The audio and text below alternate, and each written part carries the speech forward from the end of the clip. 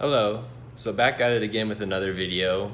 I'm going to go over in today's video about ears and hearing and how the sound effects make changes in your body and how it can distort. So I'm going to dive into the hearing and whatnot, and we'll look at my notes. Okay, so this is the definitions of the auditory tube, and I'm going to go over here to look at certain images of the ear. You got the cochlear ear, where it's a branch of the ear, and the external medius meets up with the cochlea. Okay, and you have all these parts that make up the inner ear. And I'll explain this as best as I can right here. This is the diagram of the inner ear. Okay, so you have the external acoustic medius, which goes to the malleus, and then into the incus, and then goes into the stapes, which does a vibrating sound into the oval window.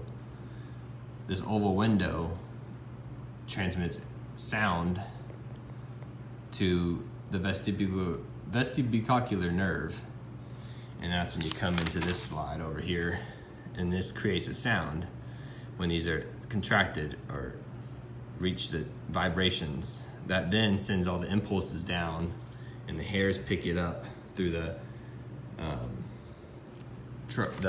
another membrane called the tectorial membrane. So these hairs pick it up, and you have supporting cell sensory fibers along here, the basilar membrane, outer hair. Okay, and so then this one right here is a section as well of the cochlear duct.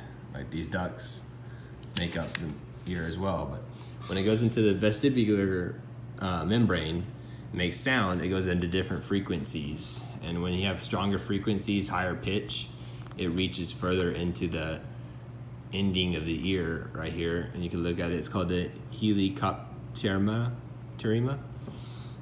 and you have this membrane labyrinth, which is also like the same thing as the tectorial membrane, but it squeezes together and sends impulses back out through the vestibular membrane, and this is also known as the scala tympani, where it exits, and that extends from the apex of the cochlea to the round window and contains perilymph. So then you have an actual microscope diagram right here, and this is the cochlear duct. This is the scala tympani, basilar membranes, hair cells, and the tectorial membrane. So this is a good book, good reference. Holes is a book I use to study. It's the book the school recommends as well. But this is all good information here. Studying the diagrams, looking it over, labeling, as you label it next to it, what it's called. And this is obviously the cochlea, this whole piece right here. And then I'm gonna go into some of the pictures over here as well, so it makes more sense as well in the actual book. So you have a cavity, the tympanic cavity, and you have the oval window and the stapes right here that leads all that vibrations that signal the muscles to contract.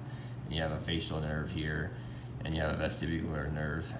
So the cranial, so you got the cochlear nerve, which extends from right here, extends in the vestibular cochlear nerve right here. So you have the cochlear and vestibulocochlear, but both are ornated as well, because it vestibulocochlear nerve actually, it allows for like stability and equilibrium within, like if you had a flashbang and like a grenade, you would lose some of your motor functions, and that's why the hearing is very important, because it disrupts that and leads to impairments in your brain and functioning, because it doesn't travel up to the brain as well to actually make the movements it needs. So this is just a little bit about the ears. In tomorrow's video or the next day's video, I don't know when I'm gonna record these, because these are day-by-day videos, but I'll go over more in like the processes of like eyes, is what I'm thinking. So signing out. Thank you.